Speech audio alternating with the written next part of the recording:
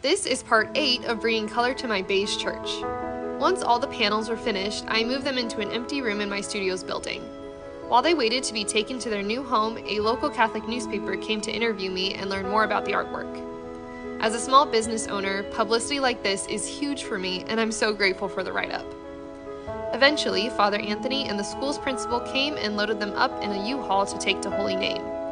The delivery lined right up with Holy Week, so that morning I went to the 5 a.m. Vigil Mass, where everything starts in darkness. At the Gloria, the lights were flipped on and the paintings were finally revealed. Everyone had nothing but positive things to say, and it was truly magnificent seeing my paintings in the church as we celebrated Mass. We're now in the construction phase of the project, which means they are out of my hands. Once they're installed, I'll add the finishing touches and host a big reveal night. So to find out when all this will be, sign up for my e-newsletter. The link is in my bio.